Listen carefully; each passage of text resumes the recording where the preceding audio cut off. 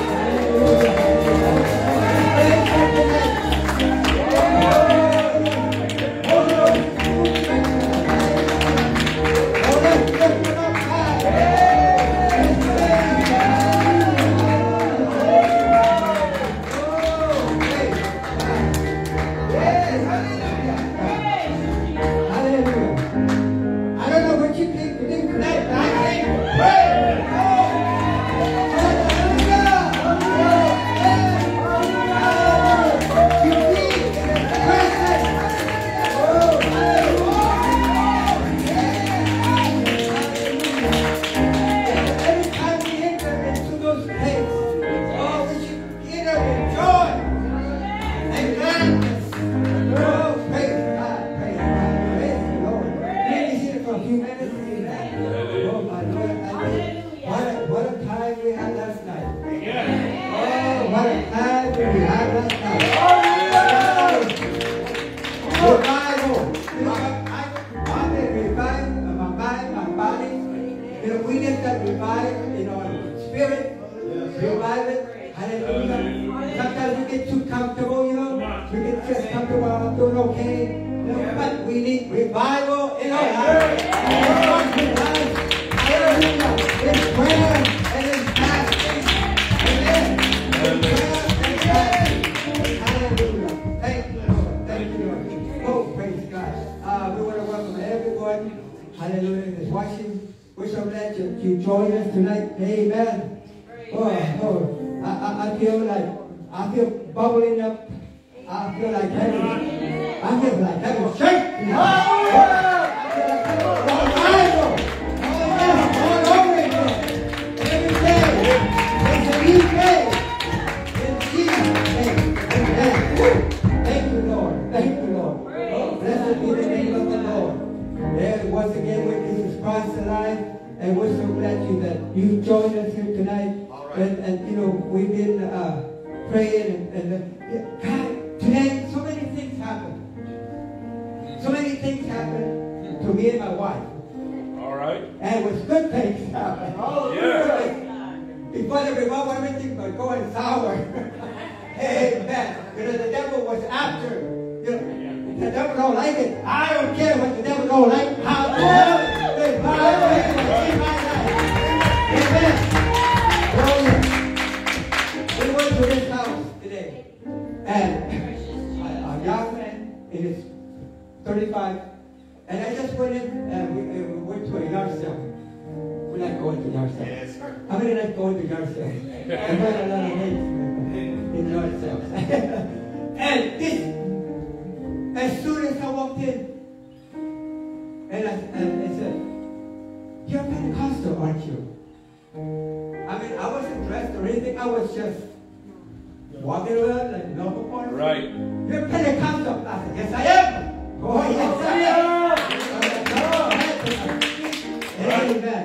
And another lady, my wife, where is she? She's from Corcoran. Amen.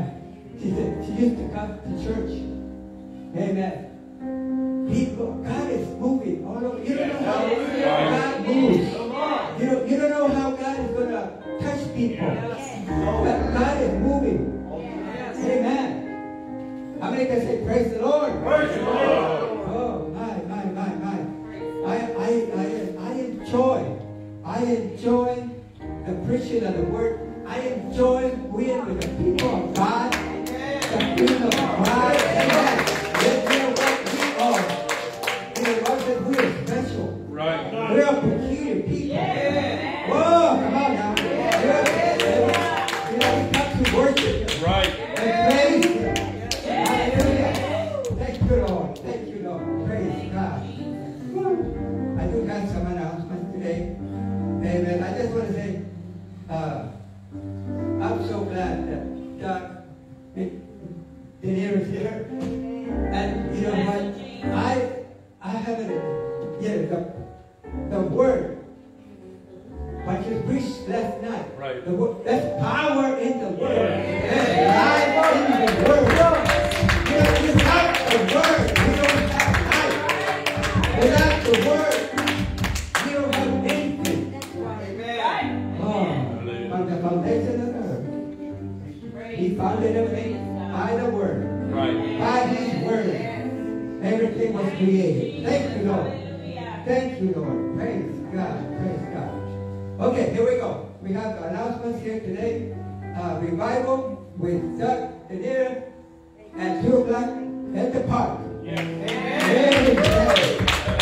Hallelujah. Amen. We're going to be there. So everyone that's watching tonight or this evening, you're welcome to come and join us at the park. Amen. We're going to be songs and worship, and it's going to be the Word of God. Amen. Lord, amen. Thank you, Lord. Thank you, Lord. And then we do, we want to invite everyone we can invite, amen. And we just had some flyers, passing out some flyers. Amen. And then we have a men's conference coming up.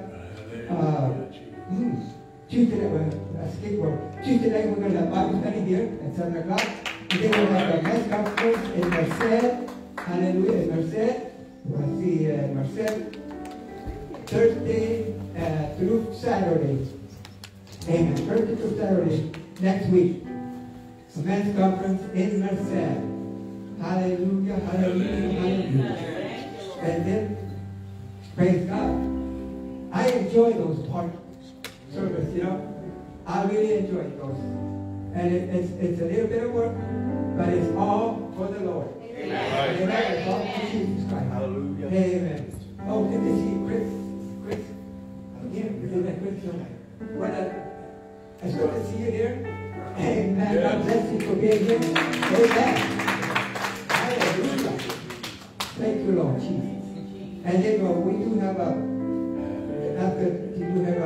prayer request tonight. Amen.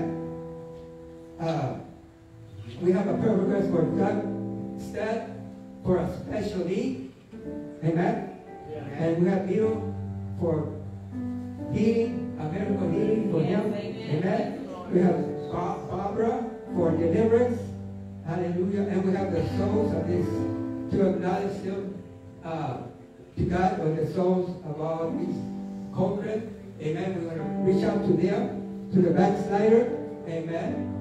Prepare them for revival. Prepare for revival. Amen. Amen. Hallelujah. How many can say revival? Revival. Oh, avivamiento en español. Avivamiento. Oh, aleluya. Gloria a Dios. Praise the Lord. Yes, amen. Praise the Lord. You know what? Most of the time we come, but it's nothing like blessing the Lord. Right. Bless Him for what He's done in our life. Bless Him for what He did. I was heading down that dead-end road, but He reached down and turned me around. Right. Turned me around. Hallelujah. Hallelujah. So we have all these prayer requests, and we're going to stand before the Lord right now. If you have a need, by the lifting of your hands. Thank you, Holy Ghost. God, have your way, Jesus. Amen. Hallelujah, hallelujah. Hallelujah. And we're going to pray. Thank you, Lord God. Thank you, Jesus. God, in your name, Holy Ghost. God, I'm asking you to do it right now, God. By your power and by your spirit, God, let the anointing reach down and touch this sister right now, Holy Ghost. Let the power of the Holy Ghost, Lord, in a mighty way, sweet Jesus. Mighty God, let the anointing, God, begin to flow. Let the anointing, God, in the name of Jesus. Holy Ghost, I magnify you. Lord, I love you, Holy Ghost. In the name of Jesus. I love you, sweet Jesus. Thank you, Holy Ghost. Thank you.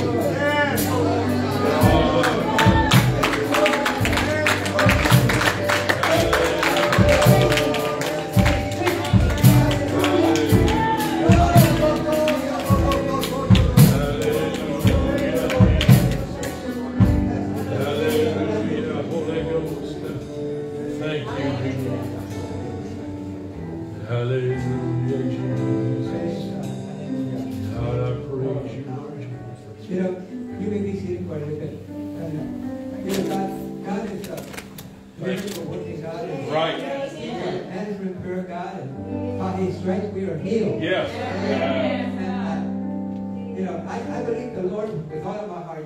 The Bible says, trust the Lord with all your heart. Yes. Now, we got to trust Him with all of our hearts. Yes. And don't lean to our own understanding. That's right. Because then the enemy comes in and tries to work something in your heart. But don't lean to your own understanding. But in everything, acknowledge Him Yes. in everything. Right. We have to acknowledge Him right now that He's doing what He's Right. going to do and all that. And believe that He's going to heal us. He's going to touch us. Right. Miracle on whatever, on all we have. Amen. Thank you. God is that God is my God Yes. is great. Right. Right. My God is great.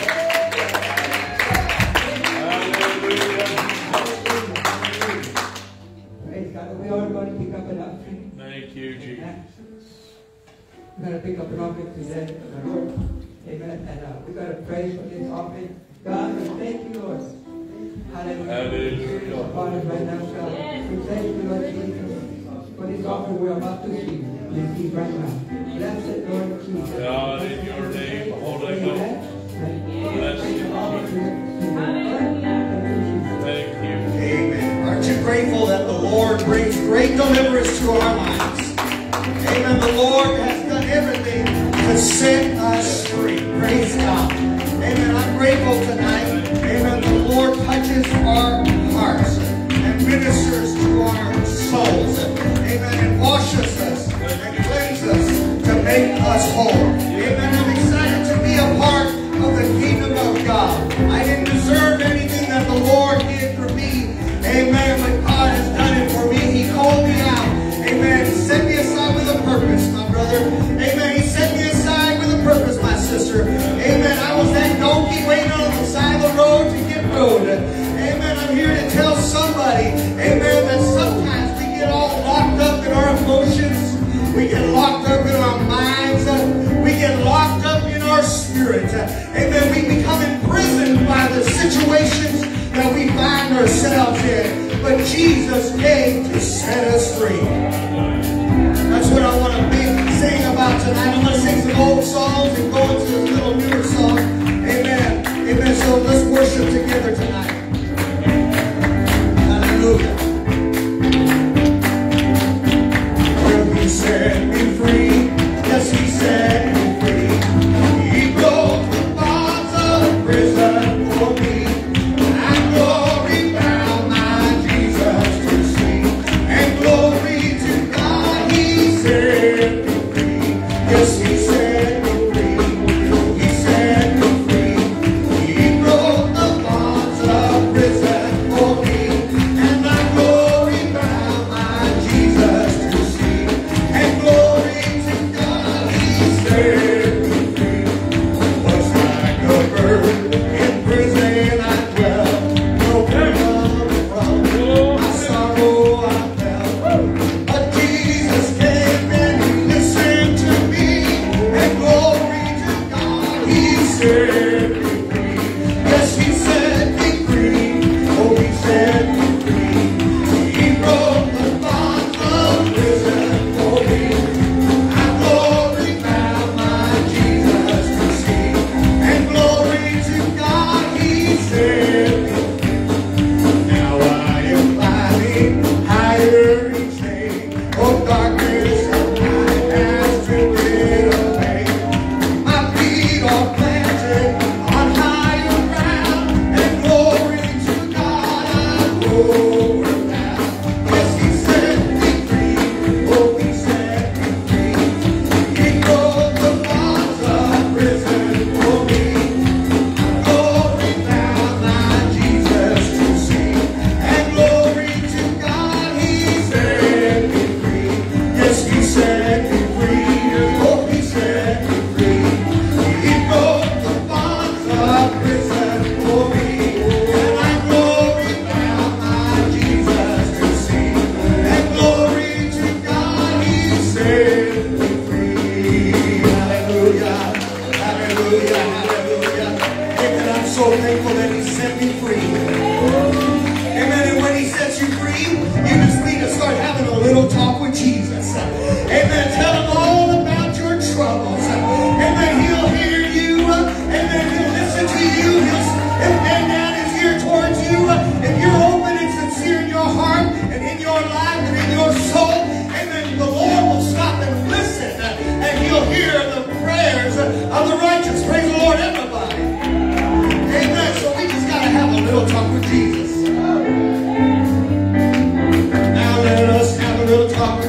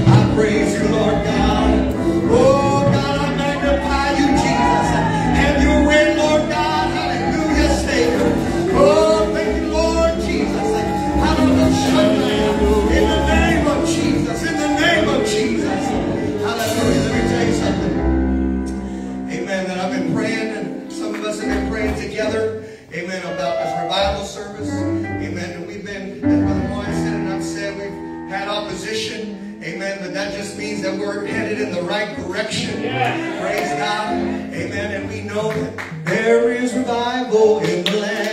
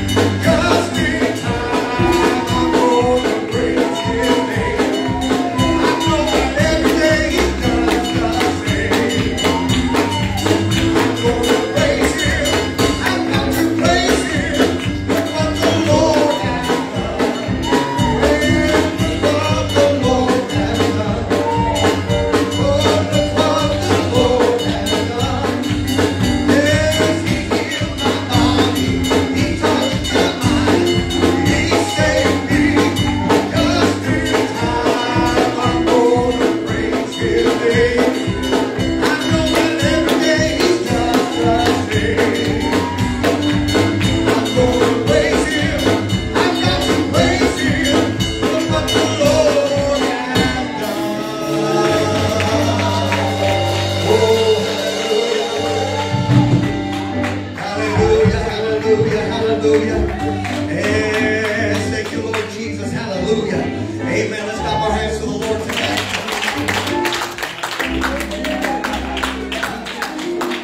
Amen. Without further ado, we want our elder to come deliver the word of the Lord tonight. Amen. As he comes, amen, to preach, minister, speak into our life, I wonder if we can just close our eyes, lift our hands, and ask the Lord to do that for you right into the middle of your life, right where you are. To deliver that courier mail right to your front door. Heaven Express is on its way. Somebody begin to praise and magnify and believe what the Lord is going to do for you right now. Hallelujah, hallelujah. Come on, let's praise Him. Hallelujah. There's a good spirit in this place. Hallelujah. Somebody say revival. Somebody shout revival. Hallelujah. The spirit of revival is in the house. Hallelujah, Jesus. The spirit of revival is in the house. Hallelujah. And wherever Jesus is, I'm persuaded to believe something good is about to happen. Something good is on its way. Hallelujah, Jesus. I just come anticipating an outpouring of the Holy Ghost tonight. Hallelujah. I'm so thankful to have my nephew from Woodlake come in tonight. Hallelujah. And his cousin is with him. I love to say that he drove all the way from Louisiana to hear me preach. But he came by way of the West Coast, out on the beach somewhere. He's in the Navy, and he's in one of the Navy bases. Hallelujah. He came up for the weekend, and they had a big move of God last night in Woodlake with the youth. I think they got through about 1 o'clock in the morning. I mean, they had church. Hallelujah. We had church. Hallelujah. God was moving in the Central Valley last night. But you know what I'm excited about? He's not done. He's just getting started. Hallelujah. How many came to let God have His way? Hallelujah. This thing is not about me. It's about Him. Hallelujah. You're going to depend on me. Somebody's going to be in trouble. Hallelujah. I don't have all the answers. I don't have it all figured out. But I know somebody that does. He knew it all from the beginning until now before it ever got here. And I'm excited for what God is doing in this place. Hallelujah. Is somebody ready to have church tonight? I was in prayer today, throughout most of today. Hallelujah. And I feel like that the Lord, hallelujah, let me know of some needs that are in this building. Yes, sir. Hallelujah. There's some needs that some of you have brought that have been burdensome upon your shoulders. Hallelujah. But I'm here to declare to somebody tonight that God is already aware of them. He already knows what you're going through. He knows what you're facing. And He just wanted me to tell you He's got it all in control. If you'll just let Him have it. If you'll just let Him have it. Hallelujah. He already knows your situation. He already knows your circumstance. You just need to turn loose and let the Holy Ghost have His way. Hallelujah. I'm just excited to be here tonight. So good to be with your good pastor. We had some good fellowship last night, and we're looking forward to fellowshipping with Jesus right now in this service. Hallelujah. I'm also looking forward to a move of God tomorrow in the park. I'm excited about preaching to the city of Corcoran in the park. Hallelujah. Sometimes I don't like it enclosed in four walls. I like to be out in the open where everybody can hear the good news of Jesus Christ. Looking forward to that tomorrow. Hallelujah. But if you would with me tonight, turn with me quickly to the book of Acts, chapter number 12. And again, we want to say how much it is our privilege and our honor to be here. Hallelujah. I'm excited for what God is doing. I've been around and I've preached a lot of home mission churches, and I'm excited for what I feel is going on in this place. I like what I feel. God's got revival burning in this place.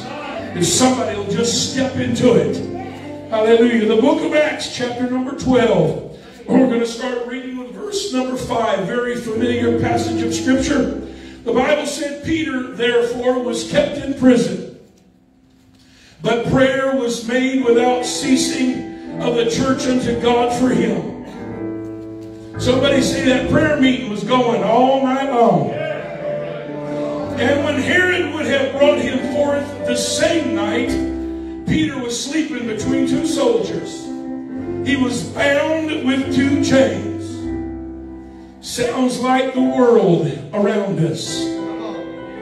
Kept in prison, bound with chains, and don't know how to get loose. Bible said, and the keepers were before the door, kept the prison. And behold, the angel of the Lord came upon him and shined a light in that prison. And he smote Peter on the side, and he raised him up, saying, Arise up quickly. And his chains fell off from his hands. And the angel said unto him, Gird thyself, and bind on thy sandals. And so he did. And he saith unto him, Cast thy garment about thee, and follow me. And verse 9 says, And he went out and followed him, and wist not that it was true, which was done by an angel, but thought he saw a vision. The word wist, W-I-S-T, a unique word in the word of the Lord. This is probably the only time it was ever mentioned. The word wist literally means to fail, to properly discern, or to know. In other words, Peter could not believe that what was happening to him was really happening. He thought he was having a dream. He thought he was seeing a vision. He couldn't believe this was actually happening. But it gets worse. The Bible said, and as Peter knocked at the door of the gate, the damsel came to hearken named Rhoda, and when she knew Peter's voice, she opened up the gate for gladness, but ran in and told how Peter stood before the gate. And they said, the prayer meeting said, You're crazy. You're out of your mind. You're kidding. Thou art mad. But she constantly affirmed that it was even so. And finally they relented and said, Well, it must be his angel. Now, I don't know about you, but I'd rather not have those folks praying for me. They were having a prayer meeting. They were asking God for a miracle. And when God and the miracle showed up at the door, they couldn't believe it happened. But there was a little young teenage girl named Rhoda. She went to the door. She heard the knock. She went there and she heard a familiar voice as Peter began to announce who he was. And the Bible said that she got so excited, she forgot to open the door. It sounds like some church folks I know. You pray and you pray and you pray and you pray. And God finally gives you an answer, and you forget to open the door. Or you don't believe it's happening. One thing that bothers me the most is when I stand in testimony service, and I hear somebody stand up and say, God did this, I've been praying for this, and God gave us a miracle. And then they follow it up. I'm telling you, every time they'll follow it up by saying, I can't believe God did it. Seriously? You've been praying all this time, believing in a God that can do anything. God takes care of it, and then you're going to turn around and say, You can't believe it happened. That must not have been your faith that made it happen then. Hallelujah. If God will help me for a few short moments of time tonight, I want to preach to you on this simple thought. Open the door and let your miracle in. Hallelujah. Pastor, will you pray? We thank you, Lord God, for your presence.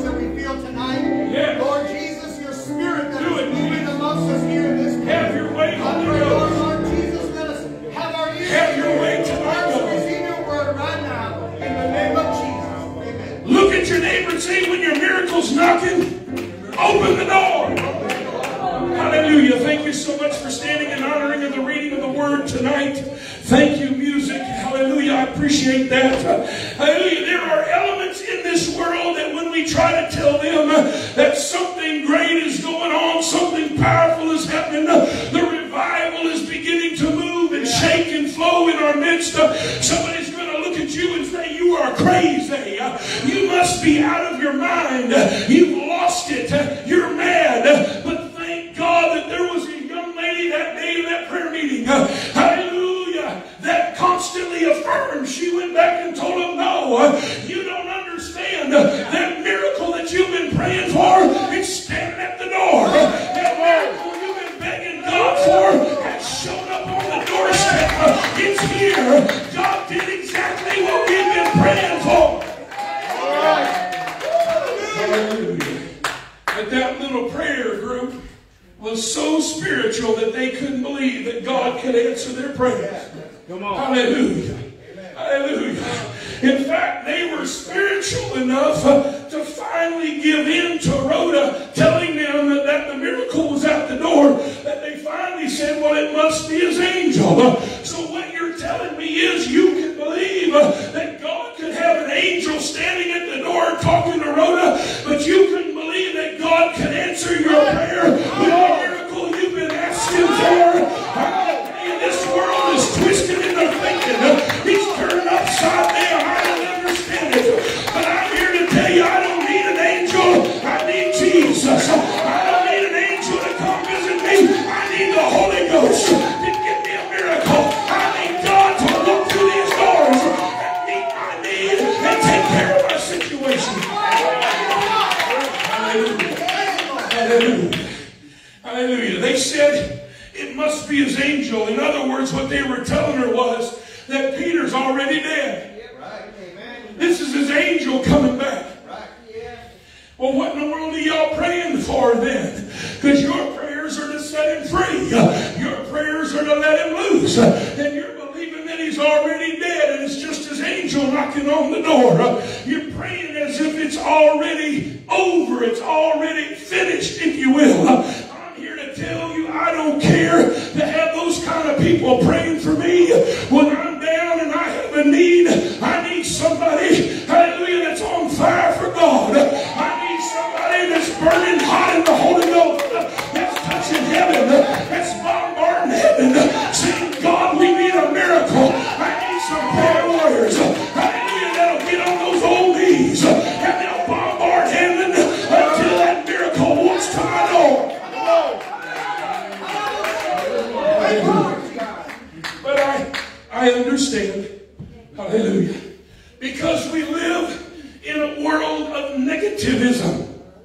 We are trained, we are taught from infancy, from the very day that we're born, hallelujah, that this world is rotten. This world that we live in, hallelujah, and your world is going to be flipped upside down. It's going to be in turmoil. Hallelujah. It's going to be tough. It's going to be rough. You're not going to make it. Everything's negative, negative, negative. Yeah, come on. Amen. In fact, hallelujah, from the very moment you're born, mamas, you got that baby in your hand. Babies are crying. You're patting it. You're rocking it, trying to get it to go to sleep. And the first thing we do is we fall back and say, you know what? Let's sing it a lullaby. Hallelujah. So we start singing the number one lullaby that's out there. Rock-a-bye baby. Hallelujah. How's it go, mamas? On the treetop, when the wind blows, the cradle will rock. Can I tell you, you're telling that baby from the time it's born that the wind's going to blow. Their cradle's going to rock. It's going to shake. But that's not bad enough. You say when the wind blows, the cradle will rock. Hallelujah. Then it talks about what? The bow. Hallelujah. It begins to shake and rock. And the bow begins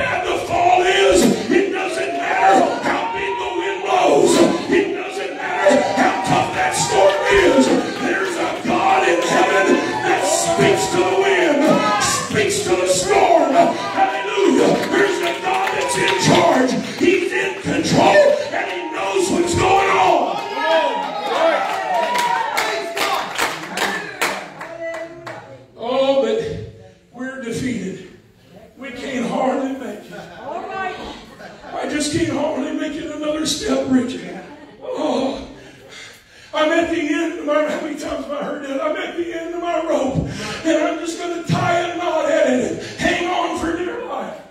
Well, I'm here to tell you right now, if you're dependent upon hanging on a rope, hallelujah, you're going to fall. You're going to have problems. You're going to be defeated. God said what you need to do is let go of the rope and hang on to faith. Because he said, now faith. Now faith. Hallelujah. Hallelujah. We need to have faith in God. We need to have faith in the Master. Hallelujah. And he knows where we're at. And he knows what we're going through. Several years ago, I was preaching revival, hallelujah, in Kentucky.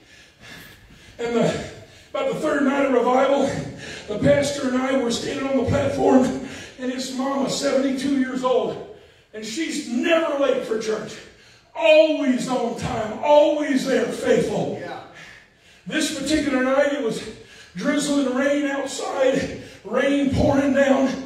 Something had delayed her for the first time, and she was in a frantic. She was in a panic. I can't be late for church. I got to get to the house of God. Yeah. She drove as fast as she could, ran into that driveway, threw it in the park, jumped out of the car, and there was about 10 concrete steps to get to the top threshold. Hallelujah, that church building. She ran all the way to the top of those steps, and when her foot hit the top of that step, hallelujah, her foot went out from under. She fell backwards all the way down those concrete steps, and when she hit the bottom, her forearm snapped like a toothpick. I'm talking about a solid break. I'm talking one bone sticking out here, one bone sticking out here, and a puddle of blood flowing underneath her arm. She screamed in agony and pain. Hallelujah. She grabbed her arm and she pulled it to her side. She could have easily said, somebody call 911. But what was in her mind, she needed to get to the house of God. She was late. Hallelujah. She knew when she got there, there's going to be a Jesus that's got it all in control.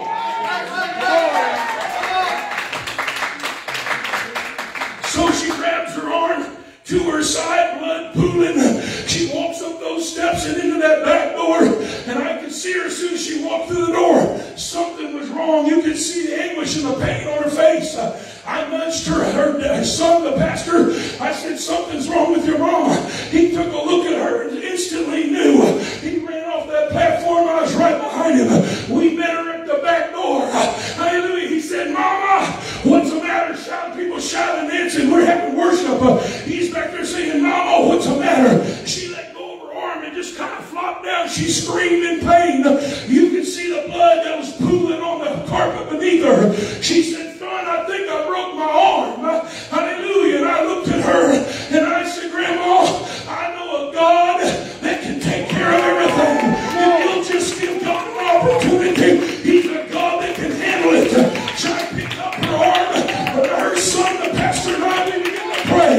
I rubbed my hand across her arm. I could feel the jagged edges of that broken bone. I could see the blood just dripping from her elbow, pooling on the carpet. I rubbed my hand this way, I could feel the bone. I rubbed my hand back this way, I could feel the bone. But about the third time I began to pray, I rubbed my hand, I didn't feel a thing. I looked down, and God took those two bones, sucked them back into that skin, fused them back together, and dried up that blood. She goes, I'm healed. I'm healed. I'm healed. You talk about revival. I'm here to tell you, God can. God can. God will. He can do it for her. He can do it for you. He can do it for you. If He can do it for Mama, He can do it for you. Come on now. But no, we're so stuck in that prayer meeting of doubt and faith. We're stuck in a world of defeatism. But you know what? It didn't start there. It started long before that. The Bible tells me in Scripture, in the Old Testament, there was a man by the name of Hezekiah. And the man of God walked into his bedchambers. And he looked at him. And he said, set thy house in order. Because you're going to die. That's all he said. don't know about you, but let me use my imagination for a second. Put myself in his shoes. Yes, sir. The preacher tells me I'm going to die. Get my house in order. You know what I'm doing? I'm picking up the phone. I'm calling the funeral home. I'm making arrangements. I got to get down there tomorrow and pick out a casket. Hallelujah. I got to go down to the graveyard. I got to pick out a place where I'm going to lay. I got to go down to the tombstone company. I got to make sure they write everything I want on my tombstone. I got to go down and buy me a brand new suit so I look good when I'm laying in the casket. Why? Because the preacher said I'm going to die. Right. Come on. The Bible said that before that preacher got to the outer courts, he was still in the middle somewhere. God said, I changed my mind. I want you to go right back in there and tell him that I've added 15 years to his life. Yes. So the Bible said he walked right back in there. Come in. Preacher, what are you doing here? I thought you left. I did. But God stopped me in the court and told me to come back and tell you that he added 15 years to your life. Come on. And what did Hezekiah say? Preacher, don't lie to me. Come on. Come on. Yeah. We are so quick to be able to hang on to the doom and gloom. Come on. To the prophesiers that say everything's going to go wrong. Everything's going to fall apart. Everything's going to split right open. Our cradle, our bow's going to break, and our cradle's going to fall. We're so quick to believe that because that's the way we're trained, that we can't understand when God walks in with a blessing. It is for you. It's got your name on it. It belongs to you. Oh, we've got to back up and say, I don't believe it. Hallelujah, I don't deserve it. Hallelujah, I haven't been living right. I'm here to tell you that if God walks in and God looks at you and says it's your blessing and it's got your name on it, it doesn't matter where you're at. It doesn't matter what you're going through. If God said it's going to happen just like he said.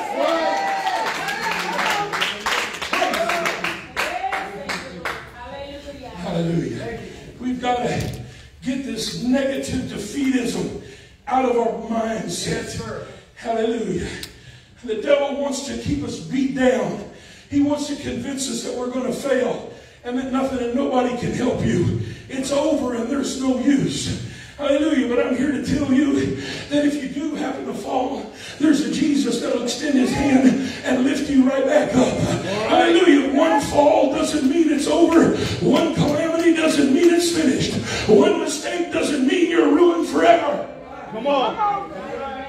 But boy, we make a mistake, and that devil's quick to jump on the old shoulder and start whispering in your ear and tell you all the things you failed God at and everything you let God down at. Hallelujah. And really the reality is the one thing you did was that one thing that's easily fixed if you'll just let God have it. Right. Come on. Amen. The hardest thing to getting a miracle is you. Right. You got to get you out of the way. Come on. You got to push you to the side. Amen. I'm my own worst enemy. Hallelujah. I'm my own worst enemy. Hallelujah. I can believe miracles and healings on everybody else. Hallelujah. But when it comes to me, hallelujah, it just seems like there's a struggle. I work and I work and I work and I struggle. And I wonder what's going on. You know what it is? Sometimes God says, I got to work on you, son. I got to get you out of the way. I got to move you to the side. That's right. Yes, sir. Good. Several years ago, my oldest son, he's not here tonight. Hallelujah. He can't party with the young folks and show up for church next night. I hope he's hearing this right now. Woo! Hallelujah. Hallelujah. My oldest son, hallelujah, he was with a 6-month-old baby. And he came down with the whooping cough. Hallelujah. He coughed and he coughed and he coughed and he coughed and he coughed. 1 week turned into 2, 2 turned into 3, 3 turned into 4, all the way for 6 solid weeks. That boy coughed and coughed. He was coughing his little infant life away. Hallelujah. There wasn't any way of working on him. They didn't know what to do. Hallelujah. All I knew is to keep him him home and trust God that he was going to take care of the situation. Mama sat in the rocking chair every single day for 6 solid weeks holding that baby. Hallelujah. That thing began to cough and cough and cough. She did everything she could to try to comfort him. She patted him, she rocked him, she walked around with him. Hallelujah. She cried over him, she prayed for him. Hallelujah. And all he did was cough, cough, cough. And at the end of that 6 weeks, I came home from work one night and I walked through the door and I could tell something was already going on. Mama's eyes were swollen red because she'd cried so much. She cried her tear ducts dry. Hallelujah. I walked in and I instantly knew something happened. I said, Mama, what's the matter? She looked at me and found one more tear as it began to trickle down her face. And she said, Daddy, if you don't get God to do something tonight, this baby isn't going to be here in the morning. I said, you know what? There's only one thing I know to do. I'm not running to the hospital. I'm not going down to the emergency room. I know one place I'm going. I'm going to the house of God. I'm going to take him to church. Hallelujah. God's going to take care of this for me. We wrapped him up in a blanket. We drove to the church. We pulled into the driveway, and there wasn't a light on in the church. I thought for sure nobody was there. I walked through the back doors, and just over the pulpit, there was a little light on where people usually leave the light when they come in to pray. I walked through that back door, and all of a sudden I heard moaning and groaning. It was my pastor knelt at the altar. He was praying. He knew I was coming. God had already talked to him. Hallelujah. I walked through that door. He stood up from where he's praying. He looked back at me and he said, Son, what's going on? I walked halfway down that aisle and I literally took my baby and threw it to him. Yes. Midair, he catches my baby in his arms. And I said, Preacher, you've got to get God to do something, because if you don't, he's not going to be here in the morning. My pastor stopped and he looked at me. Thank God for a man of God that'll tell you what you need to hear, even if you don't feel good. Come on. He looked at me and he said, Son, I couldn't get God to do it today for you if I wanted to, with the spirit and the attitude that you're in. Yes, sir. Whoa.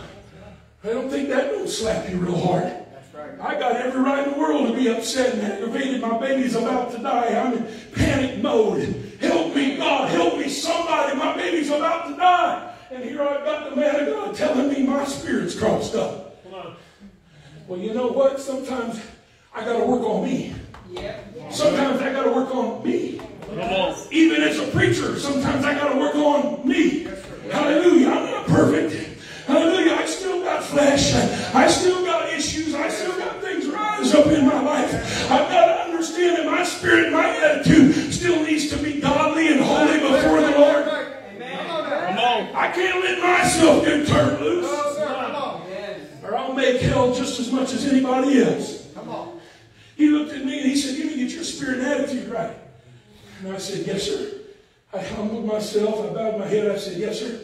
I said, just hold on for a minute. Let me spend some time in the altar. I went and ran right past him, and I slid into that altar, and I buried my head and my face in that carpet, and I began to cry out to God for 30 solid minutes. I begged God. I pleaded with God. I prayed to God. I did everything I knew. I got back up, and I turned around, and my pastor never moved. He's standing right there, just holding my baby. And you know what I heard laying in his arms? Nothing. The sweetest sound I've ever heard. My baby wasn't wheezing. He wasn't coughing. He wasn't crouping. He wasn't doing anything. The story's not over.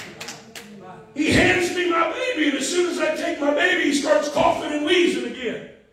I hand him back to my pastor, and he quits. He hands it back to me, and he starts it all over again. I handed it back to my pastor, and I said, you know what? There must be something still down there I missed somewhere. Hold on to him for a few more minutes. I'm going to bury myself in that altar one more time. I got to make sure I'm right with God, because I need a miracle. I need to make sure my spirit's right. I need something from God. I need the Holy Ghost to move for me. I got to make sure that everything's clean between me and Him. Good. 45 minutes later, and a big puddle of snot and tears on that altar. Yes. I got back up. Yes. He looked at me and he said, did you get everything right between you and God? Tears in my eyes. I said, yes, sir, I believe I did. Hallelujah. He handed me my baby, and from that day to this, I can't tell you a sick day in that boy's life. Hallelujah. He's an assistant pastor over in Wood Lake now. Hallelujah. And I don't know if the boy's ever been sick. Hallelujah. Because the Holy Ghost came down and gave us a miracle. The Holy Ghost came down and provided what we needed. Hallelujah. After I got my spirit right, after I got my attitude corrected, after everything was clean in my soul, the Holy Ghost walked in and said, now let me take over. I'm in charge, and I'm going to do what God does. Hallelujah. There are some things that we've got to do. We've got to get ourselves right and clean before God. Hallelujah. So you got Hezekiah saying, don't lie to me, preacher. But it got worse than that. Not only did Hezekiah say, don't lie to me, but then he went further and said, I need God to show me a sign that what you're telling me is true. So let me figure this out. So the preacher can walk in and he can declare death, doom, and gloom on you, and you never ask a question. You take it for what it's worth. Oh, I must not be living right. Oh, everything in my life must be falling apart. Oh, nothing that good is ever going to happen to me. I'm now going to die and it's all over. Never one time asked a question. Just took it for what it was worth. Right, yeah. But when the preacher comes in and says God's going to give you a miracle, oh, wait a minute, preacher, don't lie to me. All right. Well, in fact, preacher, if you're really telling me the truth, I need God to show me some kind of sign that what you're saying is true. Come on. I'm telling you, that's humanity. That's who we are. Hallelujah. It's so hard for us to understand and wrap our hands or head around the fact that God has already got it all in control. Hallelujah. We wonder about God giving us a healing. We wonder about how it's going to happen, when it's going to happen. You get a little ache and, oh, God's not going to take care of it. What you don't understand is the book already said He paid the price for that sickness back at Calvary. The Bible said He took 39 stripes and He said, by my stripes ye are healed. Hallelujah. But we have trouble hanging on to that. We have trouble getting a hold of that. If God said it, you better believe it. If God said it, it's settled. Like I preached last night, it's already settled. God already knew what was going to happen to you before it ever happened. And He said, I already paid the price.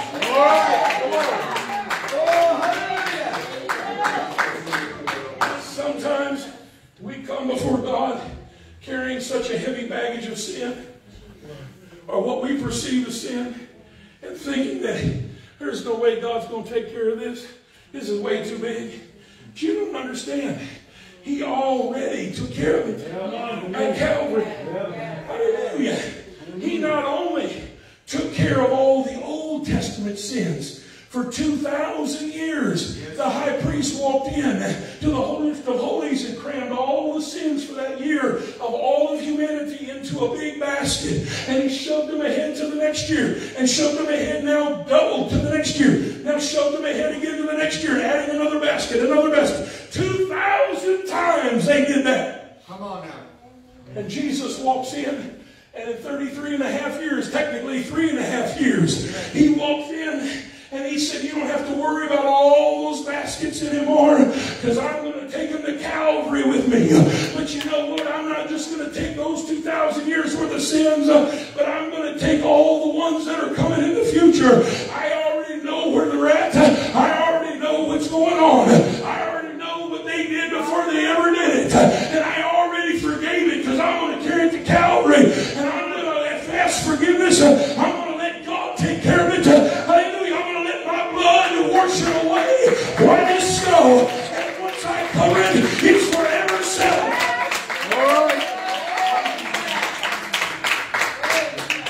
But we can't figure out, we always think that our situation is so much bigger than what God can handle. We always blow up our situation like it's so big and so terrible. Hallelujah. Hezekiah, I need to be shown a sign. Are you kidding me? I just came in here and said you're going to die, and you said everything was okay. You could handle it. I come in here now and say God's going to add 15 years to your life, and you want all these miracles things happening to prove to you that what I just said was true. Really. Hallelujah. You got this little prayer meeting. They're over here praying for a miracle. Hallelujah. Asking for God to set Peter free out of the prison. They never believed it from the beginning he was going to do that. They already knew he was in the inner prison, had guards on the inside, guards on the outside. Hallelujah. He was chained down with chains and fetters. Hallelujah. He was guarded day and night. There was no way he was going to get out. But we're just going to pray and go through the motions and make it look good because we really don't believe it's going to happen. Come on. But God walked through the door that day. Right. Come on. God walked through the door that day. He sent forth his angel. And that angel went down and he woke Peter up. He said, get up and get dressed. Hallelujah. The Bible said that Peter rose to his feet, and as he did, the chains literally fell off from his body. Hallelujah. He dressed himself up with clothes. He put his shoes on, and he followed that angel right out the front door. Hallelujah. I don't know where the guards was. It don't make a difference. When God's in charge, it never matters anyway. Hallelujah. God's going to lead you through right in the face of your enemy. Right down Main Street so everybody can see that God is going to provide a miracle. Hallelujah. Peter shows up at the door.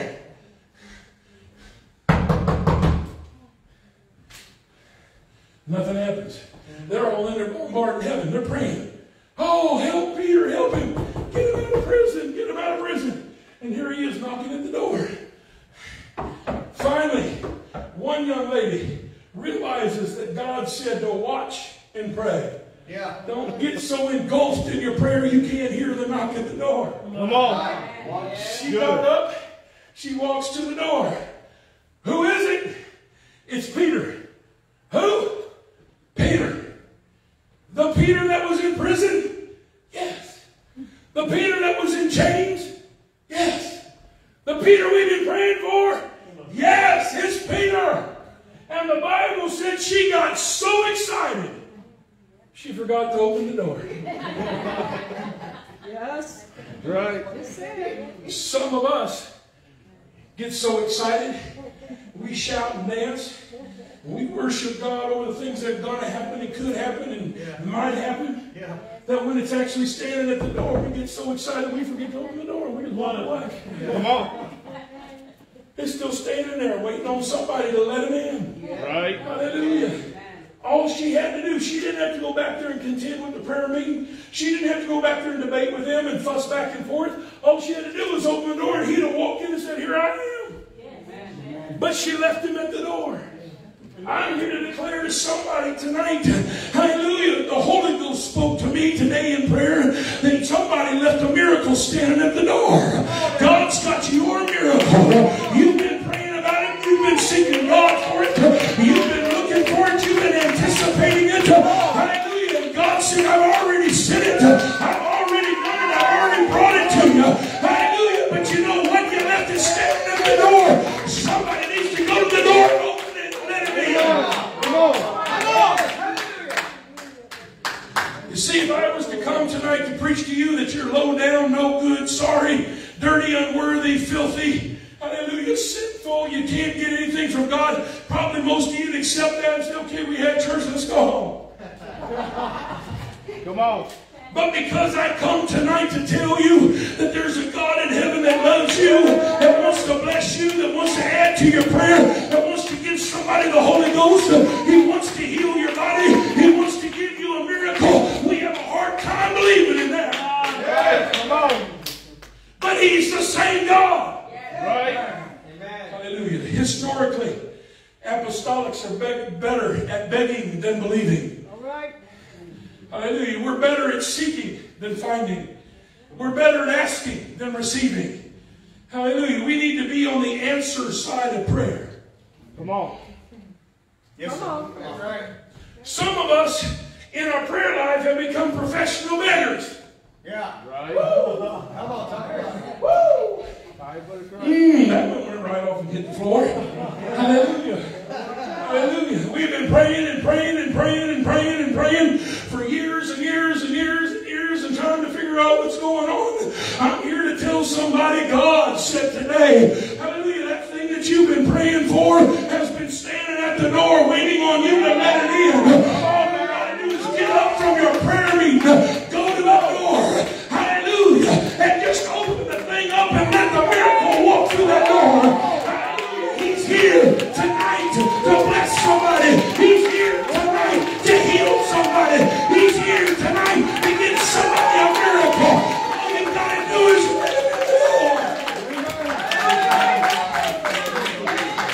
as the music comes quickly, let me bring this thing to a close. I got one more story for you tonight. Everybody stand. Hallelujah. Several years ago, I was preaching revival in northern Louisiana. Hallelujah. At the time, we were parked in South Louisiana. Hallelujah. Two boys in the back will know exactly what I'm talking about, since both of them are from Louisiana. Hallelujah.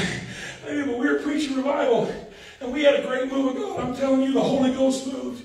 I mean, we had bodies laying everywhere. Things were happening. People talking in tongues. It was one of those services where the preacher couldn't even shut it down.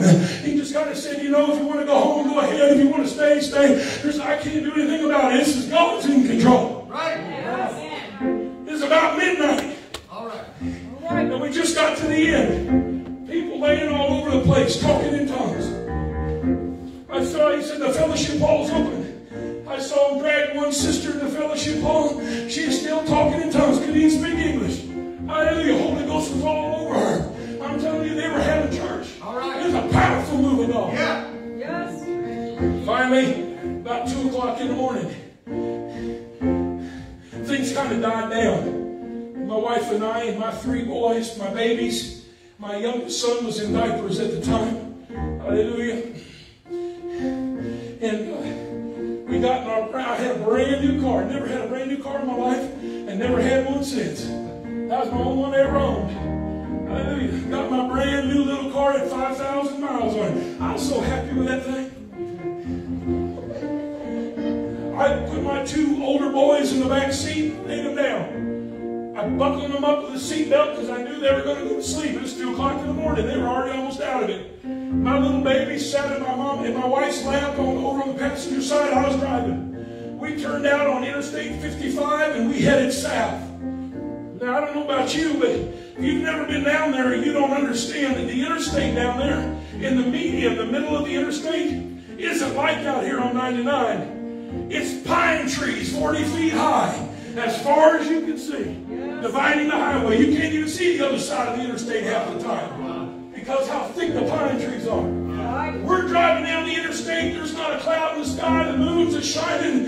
Everything's going good. We're still feeling the presence of the Holy Ghost. The boys are sleeping in the back seat. Mama's in the front seat patting the little baby while it's sleeping.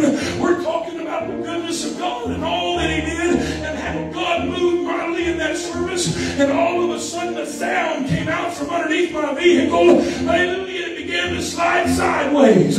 When it did, I grabbed that steering wheel and I tried to hang on. And about a mile down the road, it slid the other way sideways. For about 2.5 miles, I laid rubber all the way down that road, sliding sideways to sideways. Hallelujah. At the end of that stretch, it went into the median of the interstate. The 2 tires hit the bottom of that ditch, and my car went airborne and began to flip end over end over end. Wow. Yes. Wow. It flew upside down, backwards. And the back of that car slammed into the trunk of that tree. Yes. It hit so hard that that entire trunk and back seat of that car, all the way up to the driver's seat, wrapped around that tree. Yes. Came to a stop upside down. Hallelujah. Scariest thing we'd ever been through. As soon as we landed, Mom and I were suspended upside down in our seatbelts holding us up.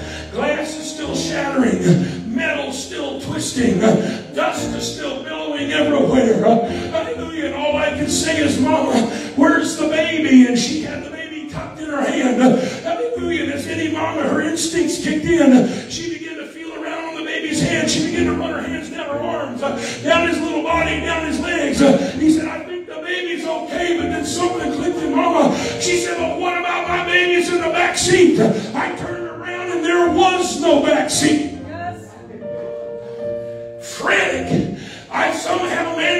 seatbelt loose, fell to the ground, and on my stomach I crawled out the driver's side window. That's the only way of escape out of that twisted, mangled mess of a vehicle. Hallelujah. I stood up. I thought eons of time had passed, but the wheels were still spinning. Hallelujah. The dust was still blowing. I got up and I looked around and I said, God, where are my two boys? And you know what I saw? Standing on the side of the interstate were my two boys. Not a scratch, not a drop of blood, not a broken bone. I'm here to tell somebody, God's got a miracle. God's got a miracle. God can do it for you.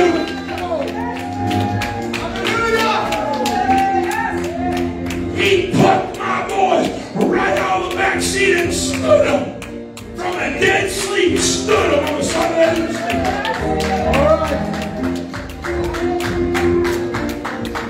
You ask my oldest son the next time he comes and preaches, and he'll tell you it happened, but he don't remember any of it. All he knows is he remembers waking up and he's looking out from the side of the interstate, seeing an upside down car, and his daddy calling his name. I'm telling you, that's the kind of God we serve.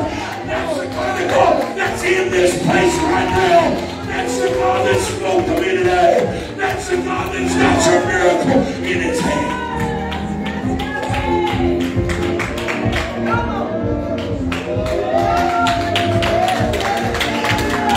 I'm ready to have church. I'm ready to have church.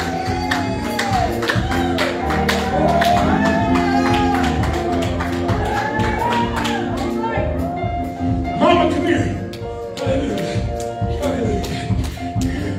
Hallelujah. I'm ready to have church today.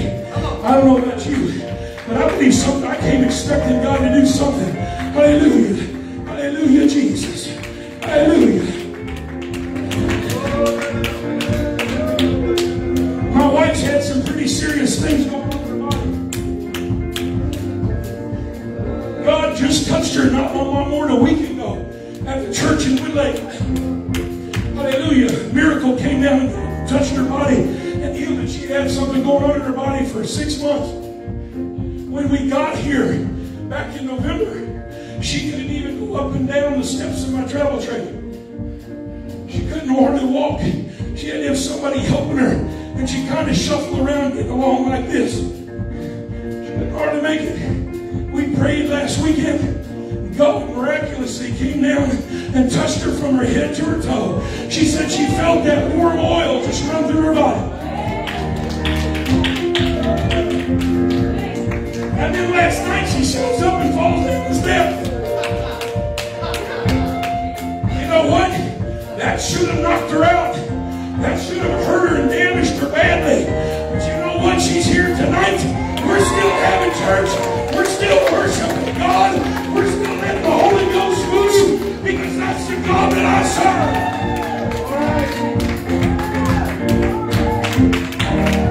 So I'm here to tell somebody, if you've been praying for something that you need God to do for you, I'm here to tell you the miracle worker's in the house. My tie represents the threshold of that door. What I want you to do is make a line, and I want you to anticipate coming to this door. And when I begin to pray for you and bring you across the threshold, I want you to picture yourself opening that door and let the hand of the Lord and His miracle working power come down and touch you and do something for you. I believe God's got something for somebody in this place. Somebody dares to believe. Hallelujah. Hallelujah.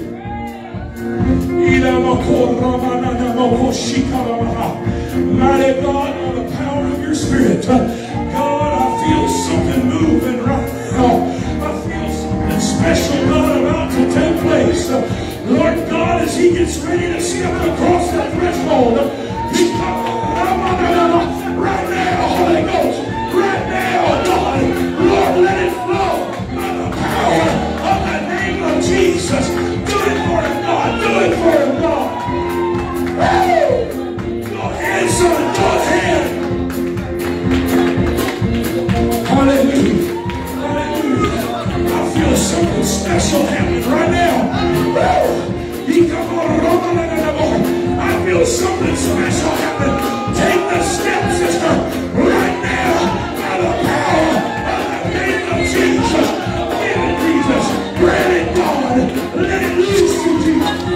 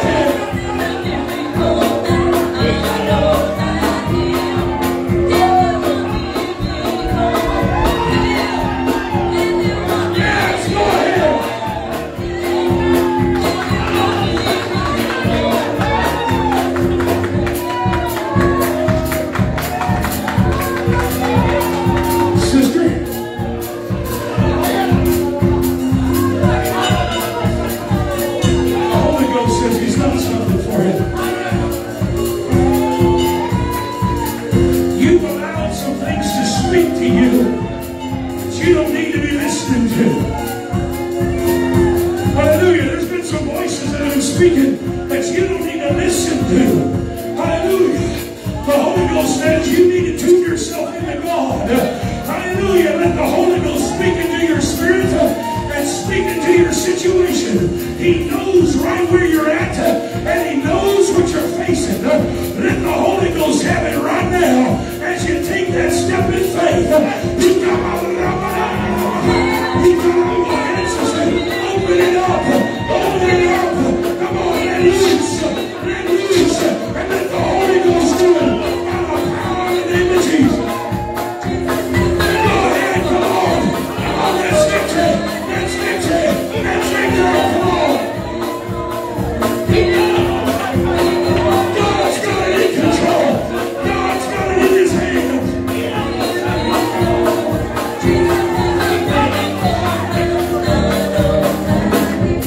Hallelujah, Jesus. God, right now, by your power, I feel an anticipation. Woo! I feel an anticipation. Take the step of faith, sister. Right now. Right now. That's it.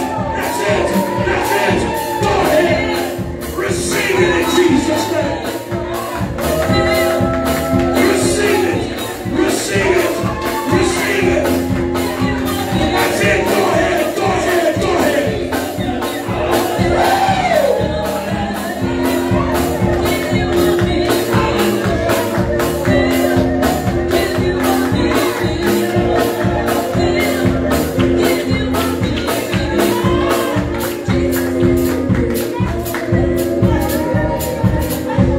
Hallelujah.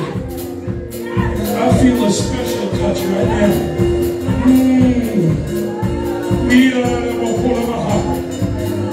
I just felt the breeze of the Holy Ghost right by me right now. Oh, there's something powerful going on right now, sister.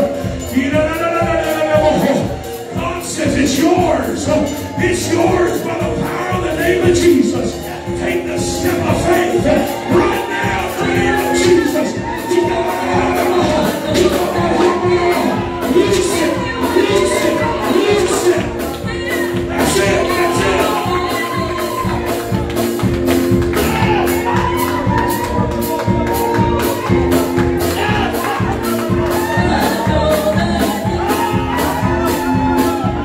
That's it, come on.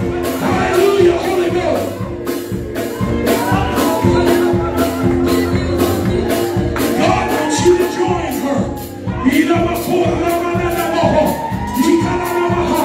Right now, God, by the power of your Spirit, God, I'm asking you to take that step and let the Holy Ghost do it by the power of the name of Jesus.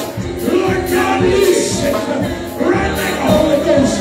Loose it in the name of Jesus. Go ahead, son. Go ahead, give it to him right now. Let the Holy Ghost have it in Jesus' name. Come on, go ahead. That's it, that's it. Come on.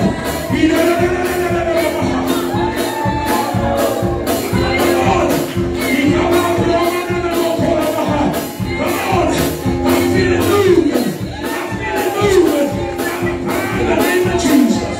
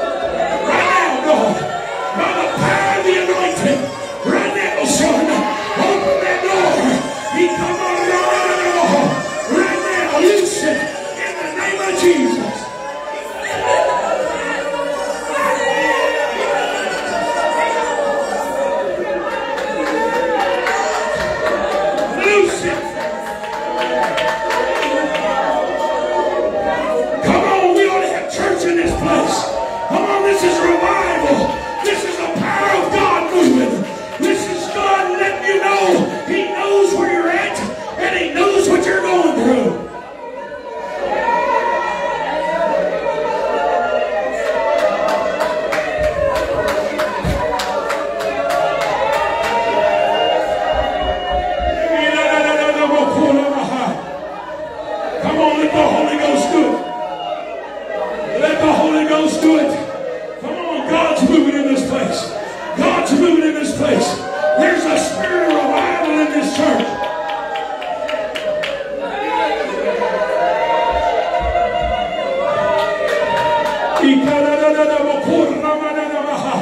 Mighty God, right now.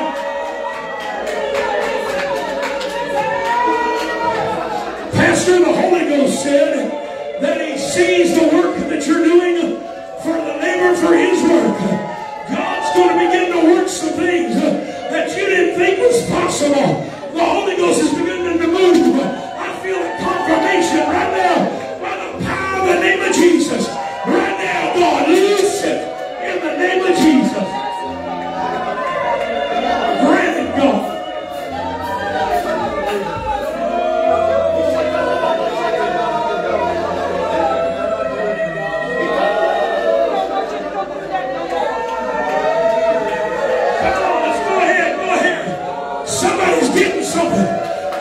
Receiving something. Something's happening for somebody. If you'll just open the door and let your miracle in.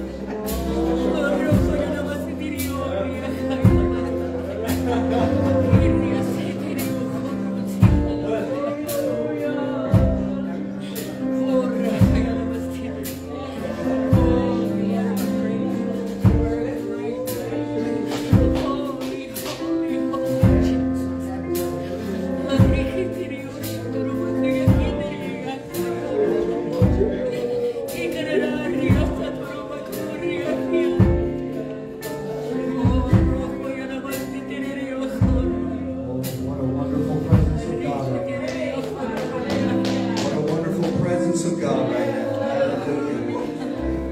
Amen. One more time, if we could just lift our hands and just thank the Lord. Thank the Lord. We may not be able to see things right now, but just in the moment's reach, God can open up the doors. Oh, I love you, Jesus. I bless you. I praise you, Lord God. Oh, I thank you, Holy God. Hallelujah. I worship you, Jesus. I worship you, Jesus. There may be some churches, some preachers that are nervous about this kind of stuff. Amen. But I'm very familiar to all these kinds of things. And we just have to be ready. We have to. God needs to move in a way that's going to get our attention. Amen. Sometimes just the traditional methods just don't cut it.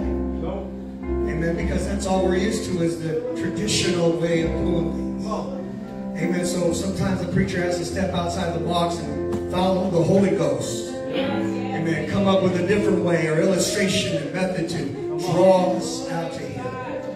Amen. All it takes is a little seed of faith. A grain of mustard seed will grow into a great big shrub.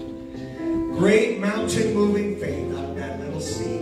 You never know what God is going to do in our lives. Amen. I'm so grateful for tonight. This is a revival service. Amen.